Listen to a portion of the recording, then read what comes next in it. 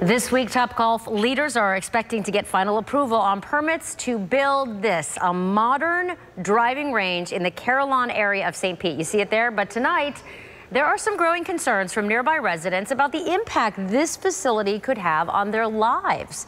ABC Action News reporter Sarah Hollenbeck explains what developers are doing now to help. Here's where we are right here.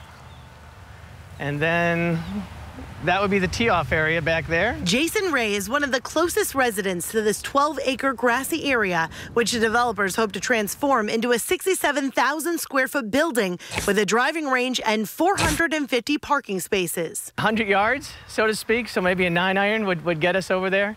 It's going to be real close. While he welcomes the new development, he worries about the impacts of noise, bright lights, and traffic. Well, I'd be having a party on my porch every night, whether I want to or not. And he's not alone. More than 100 Carillon area neighbors taking their concerns straight to developers this week. Try to find a way to balance between the activity and the resident is really going to be a fine line. Topgolf developers are now making changes to appeal to everyone. Developers plan to use smaller LED lights and glare shields to dim lights in the outfield. They'll also use acoustic sound spray to soundproof the building, point speakers inward, and turn down the volume 25% after 11 p.m. That would all be great. It would all be helpful. But what about golf balls flying over these nets? This is a main street behind here. There's a lot of nice cars in this area. Topgolf leaders say chips inside the golf balls help identify the person who hits the ball, and they would be held responsible for damages. Developers hope to open the new Topgolf in fall of 2020. I think it's going to be awesome. I think it's going to be great for the community and great for the area. In St. Pete, Sarah Hollenbeck, ABC Action News.